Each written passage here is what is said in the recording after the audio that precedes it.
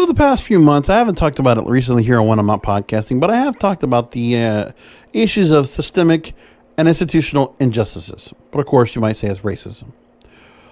Well, we've been hearing about this for a while, obviously with the murders of George Floyd, Breonna Taylor, Rayshard Brooks, and others, and how those stories have really polarized the discussion.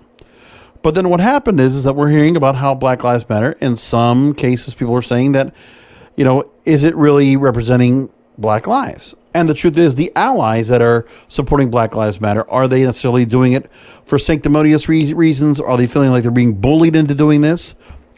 Do they feel that there's a thing where if they're doing this now, this is hopefully to placate and to capitulate to the masses as a marketing or advertising ploy to make sure that they're the consumers that they think will be, they will be putting a big magnifying glass as to how they respond to Black Lives Matter and to this whole movement, how they're going to handle things. Well, we've already seen allies doing things that have been kind of stupid and have been short-sighted. Let's just say it as it is. June 2nd, 2020, to show solidarity with protesters, many companies posted a black square on Instagram with the hashtag Blackout Tuesday. We saw the former CEO of Reddit, Alexis Ohanian, known to House Dreads, they say rife with hate speech, resigned from the company's board, calling for a black candidate to replace him, and said he would take his future gains from his Reddit stock to curb racial violence. Well, what they're talking about here in this World Economic Forum story is there are actions touching on two issues facing the media and entertainment industry. One is the absence of black representation in positions of power, and two, content that is hostile to people of African descent.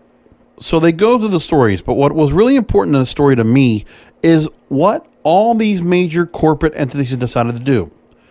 The corporates that have no spine, or they're doing this because they think this is a good idea, because they think there was something wrong in the first place.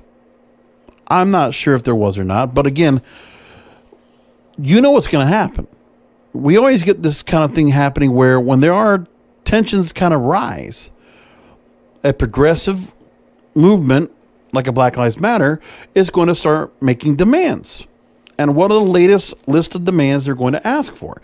So when they get the latest list of demands, whether they're good or not, we have people that are going to act like allies, projecting their white privilege or their white fragility or white guilt in order to capitulate or placate. But are they getting any respect or any kind of, reward or any kind of credit for what they're doing? No, absolutely not. We know that. But we also know, which people are not going to talk about, is that there are opportunists that are taking advantage of this.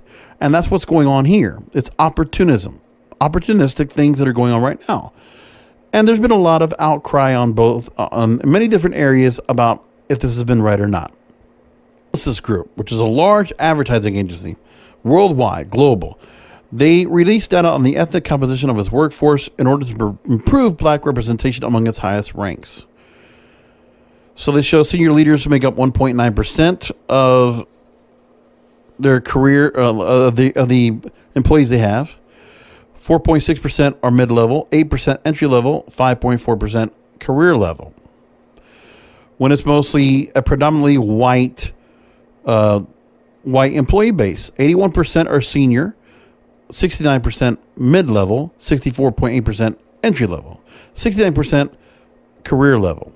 So this advertising PR company says they're going to do things to be intentional about cultivating careers of black talent, providing greater access for black talent by designing a talent pipeline that champions them, requires disrupting everyday buyers training for all employees, investing 45 million euros on 3 years diversity, inclusion, and social justice, launch a virtual apprenticeship for minority youth who typically do not have access or exposure to the industry, and they have a lot of other things, a big long list. I'll talk about what I think about this, and I've said this before in a moment. In the consumer products area, Procter & Gamble, which is one of the biggest companies, they own so many different brands that you use every day in your household. The Chief Brand Officer, Mark Pritchard, warned media channels and networks, platforms, and programs that will pull ad spend if they do not accurately or respectfully portray black people. And the company launched a comprehensive review of its media buying partners. The gaming industry has also responded. Electronic Arts, or EA, is contributing $1 million to organizations dedicated to the fight for racial justice in the U.S. and against discrimination around the world. Beginning with the Equal Justice Initiative, the NAACP Legal Defense and Educational Fund, and more partners to come, we are deepening our support of organizations working to stop systemic racial injustice, fight discrimination, and protect human rights in the U.S. and beyond. What you're going to ask yourself, too, is, putting it to the NAACP, Black Lives Matter, and other organizations. Well, Black Lives Matter is a politically charged organization. If you don't know it, please look it up. Same thing for the NAACP, a politically charged organization. This is not the United Way. This is not, the Catholic Church. This is not, some 501c3 organization that we see, like the Boys and Girls Club, or things like that. We're not seeing that. Where is the money going? Again, these are contributions, but they're not going to charities, as you will. Maybe not necessarily. And will all that money be available to anyone based on the color of being black? Is that really going to be put out there? Is that money going to be really put out for people to really get ahead? Or is it just going to an organization just to save face? Because most of these companies and most of these sectors are doing it to save face. Music. Sony Music Group is launching a $100 million fund to support social justice and anti-racist initiatives around the world. Warner Music Group set up a $100 million fund to support charitable causes related to the music industry, social justice campaigns against violence and racism. Spotify UK, $10 million to organizations committed to fighting racial injustice. Publishing. Some magazines, Condé Nast, U.S. Black Employee Resource Group, NOIR, they said, quote, as a company, we will be supporting Black Lives Matter, making corporate monetary donations to organizations supporting the victims, protesters, and supporters in the latest wave of racial injustice. Point is, victims, protesters, supporters. Do we hear anything that's going to actually be contributed that is going to have a long-term lingering effect for poor, disadvantaged, in some cases, predominantly black communities? Do you hear any of that at all here? Right? Racial injustice organizations. These are political organizations. I mean, if you're going to put the money somewhere, some of the organizations you're talking about, okay, they're going to donate to racial justice and organizations. Some of them are going to be Black Lives Matter, which Black Lives Matter has made a lot of money from this.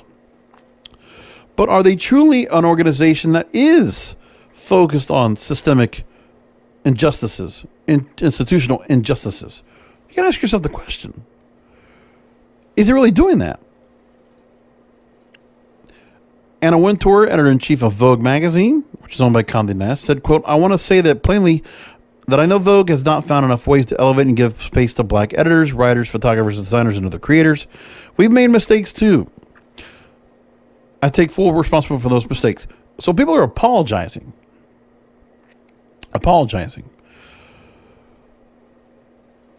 Now, are there going to be opportunities for some disadvantaged people or disadvantaged black people that they feel like they're victims or they feel like they can't get anywhere in life?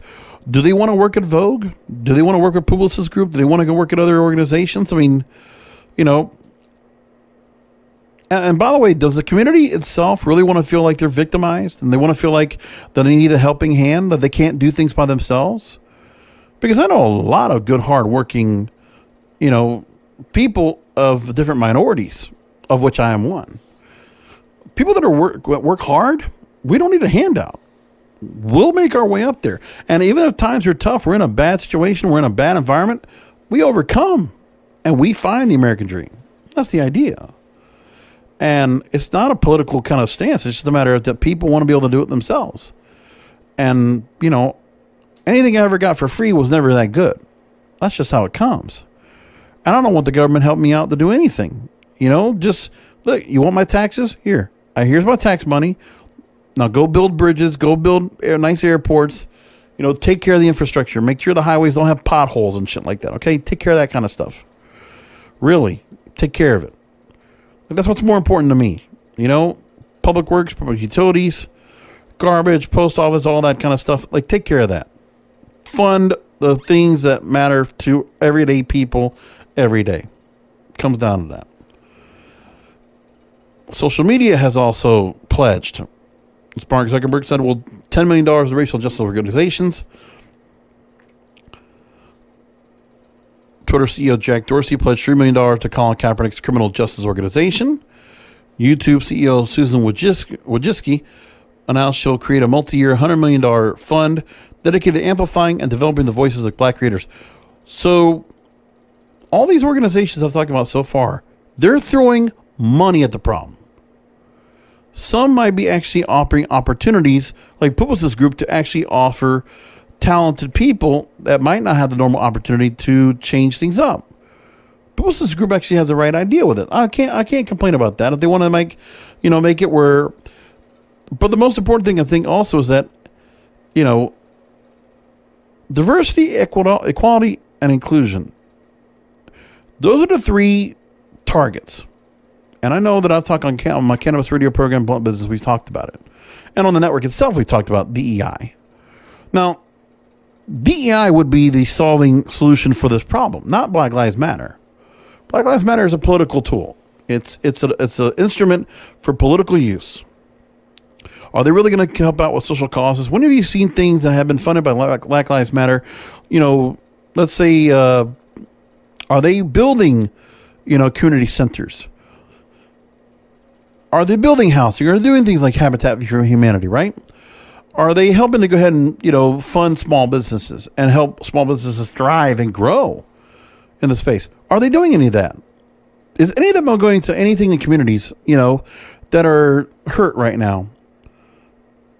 When you have all these different places that, they might have protesters that were peacefully protesting, but we know that a lot of cities have come away with damage. Minneapolis, we see Portland, we see Seattle, we see Los Angeles, we see other areas that there are lingering effects of the protests that have been taken over by opportunists. Is Black Lives Matter going out to go and help those communities with what's going on? Because they, in turn, are trying to help, further the cause. Well, they also need to be helping back out the communities where the people live, right? I mean, you would think all these people congregate around those communities and downtowns where they were at. So those people that were protesting there, when they go back, they're going to see a lot of places that are not there anymore. Or you have broken windows, you got fires, you got looting, vandalism, graffiti on the walls everywhere. It's not the way it was left. So think about that. But sports right now, more than anything else, sports has come back completely politically charged. All of it. Now, we already knew Hollywood was that way, but it's really amazing, and this is a story that's got to be, really followed along with, is that sports has come back to a point, but it has been so consumed with what's going on right now with systemic and institutional injustices. So in sports, the NFL apologized for not listening earlier to black players who protested against police shootings or unarmed black people by kneeling during the U.S. national anthem during games. And then the World Economic Forum says, are these statements of solidarity and donations enough? And here's what they say, quote, while many companies have begun to respond to systemic racism by making donations, others have looked at their internal practices, just lack of advancement opportunities for black employees, or perpetuating negative stereotypes in the content creation process. Moreover, the common thread of media and entertainment is that those in positions of power have disproportionate influence over society's attitudes, feelings, and behaviors through advertisements, film, or video games. So this is a thing where they're trying to say that that what media and entertainment is being consumed by the general public needs to change to more reflect what they're saying right here. They're trying to say it's not systemic. They're just trying to change the system altogether. It's now being a complete change around where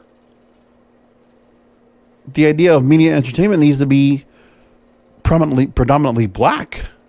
That we need to see, the idea is that it's turning it around